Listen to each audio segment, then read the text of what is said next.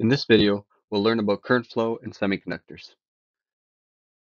Current flows in semiconductors when there's a net movement of charge carriers. There's two types of charge carriers. Electrons carry negative charge, holes carry positive charge. So for example, if electrons move from right to left through the semiconductor lattice, that represents a net movement of negative charge from right to left, or equivalently, a net flow of positive charge from left to right. Similarly, if holes are traveling from left to right, that would be an additional source of positive current flowing from left to right. If we consider a block of semiconductor material and take a cross-section across it with area A, we can quantify the current flow across that cross-section as follows. Let's imagine that a certain number of electrons are flowing from right to left across that surface. Let's say the number of electrons flowing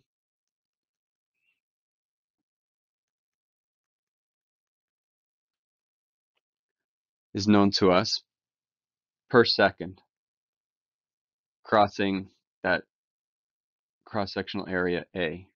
Now each electron carries a charge Q equal to the fundamental electronic charge, and it flows across that cross-sectional area A.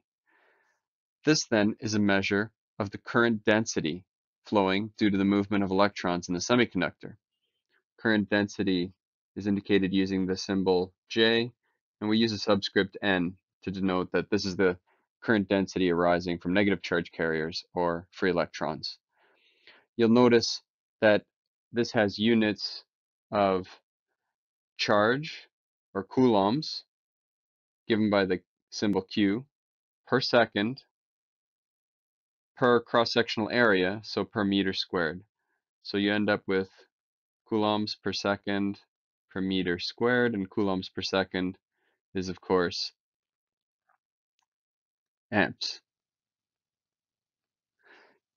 If at the same time we've got a net movement of holes across that same surface from left to right, that would give rise to a additional current density, Jp, equal to Q times the number of holes flowing across that area per second divided by the cross-sectional area A. And if the movement of the charge carriers is as indicated in the figure, both of those would add together to give a total current density, J, representing the total current density flowing from left to right.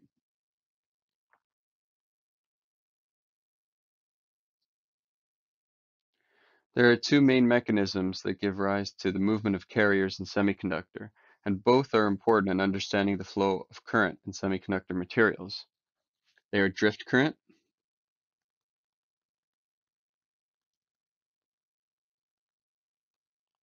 and diffusion current.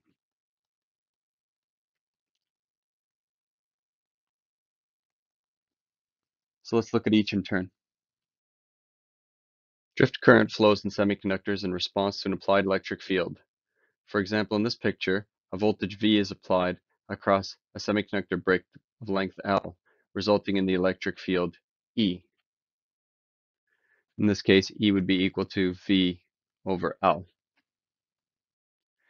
The drift current density that arises in response to this electric field has two components, that due to holes and that due to electrons. The component due to holes is proportional to the electronic charge Q times the concentration of holes in the semiconductor, and is proportional to the electric field E that's applied. And there's a final constant of proportionality, for which we use the symbol mu p. That represents the mobility of holes in the semiconductor. And it's a measure of the ease with which holes move through this particular semiconductor material. Similarly, we can write an expression for the drift current that arises, drift current density that arises due to electrons. Again, we've got the charge density due to electrons, Q times N, times the applied electric field E times the carrier mobility for electrons, mu N.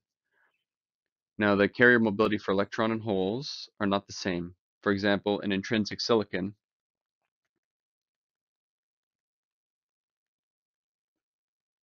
the carrier mobility for electrons is significantly higher than that of holes, about 2.5 times higher. Now, the total current flowing across this cross-section A is the current density J times that cross-sectional area A. Now, if we substitute in this expression for J, we arrive at Q P mu P plus N mu N times E. And if we substitute in V, the voltage applied, V over the length of the semiconductor bar L here for the electric field, then we've got this expression shown here. Now this is starting to resemble Ohm's law, where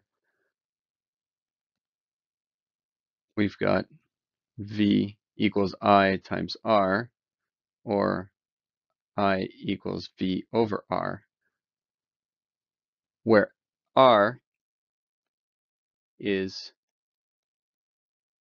proportional to the length of the semiconductor bar L.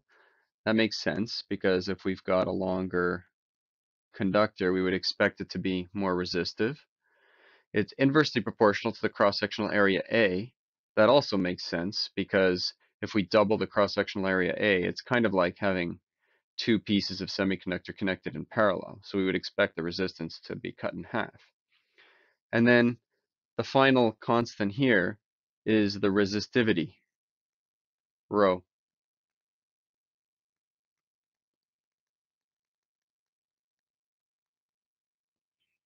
of the semiconductor material. Its inverse, sigma, is the conductivity of the semiconductor. And it depends on the carrier mobilities and the carrier concentrations, as shown here.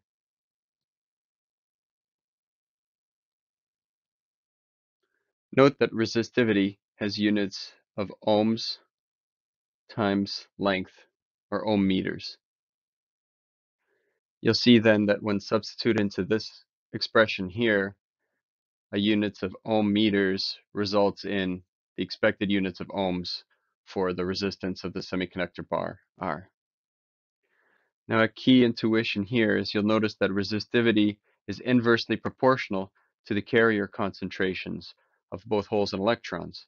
So, when the carrier concentrations become high, the resistivity becomes low and the material behaves like a conductor. When the carrier concentrations are low, the resistivity becomes high and the material behaves like an insulator. Hence, it's a semiconductor. Finally, it should be noted that the carrier mobilities μp and μn have a strong temperature dependence. Therefore, the resistivity of the semiconductor material also has a strong temperature dependence. A totally separate mechanism for carrier transport in semiconductors arises due to diffusion. Diffusion is just the natural tendency of particles to move from areas of high concentration to low concentration. In the case of charge carriers, that can result in the net flow of charge, or current. For example, imagine that we're constantly injecting an excess of holes into the left side of the semiconductor brick. That's going to result in a relatively high concentration of holes at position x equals 0 here on the left side of the brick.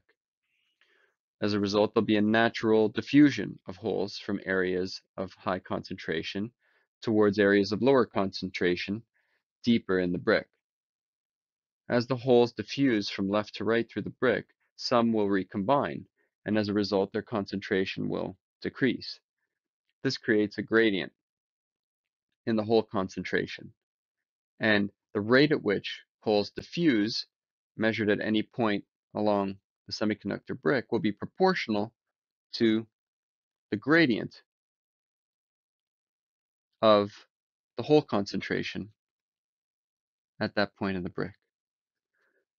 So the diffusion current density, Jp, will arise that's proportional to that gradient and proportional to the fundamental electronic charge Q, and then there's a final constant of proportionality called the diffusion constant.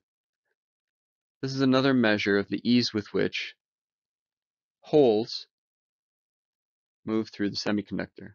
So not surprisingly, it's related to the mobility of holes in the semiconductor material by this simple expression here. They're related by a voltage Vt called the thermal voltage.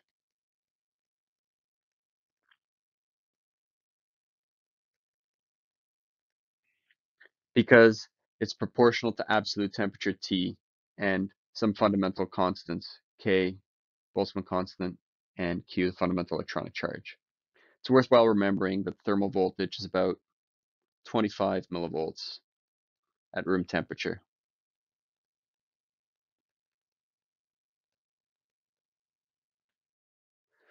Now you'll note here that the gradient at this point, or the slope of the hole concentration, is negative because the concentration is declining. And this gives rise to a net movement of positive charge from left to right through the semiconductor. And that's a positive current on this x-axis. Therefore, we've got this negative sign in the expression here. A negative gradient gives rise to a positive current density, and vice versa. Diffusion current can also arise due to diffusion of electrons. So for example, let's say an excess of electrons is being injected into the left side of this semiconductor brick so that there's very high electron concentration at position x equals 0. Again, the electrons will naturally diffuse from areas of high concentration to low concentration. So we expect the electrons to move from left to right. Now, as they travel, we're going to have to continuously inject more electrons. Some will recombine as they go. So we might expect their concentration to naturally decline as we move from left to right through the semiconductor bar. This creates a gradient in the electron concentration and a resulting diffusion current that is proportional to that gradient. It's also proportional to the diffusion constant for holes. Oh, sorry, for electrons,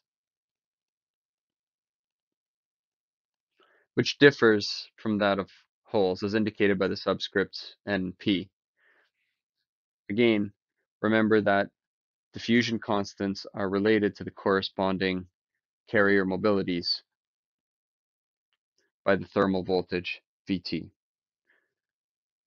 Now, electrons diffusing from left to right means the net flow of negative charge from left to right through the semiconductor, which corresponds to positive current flow from right to left.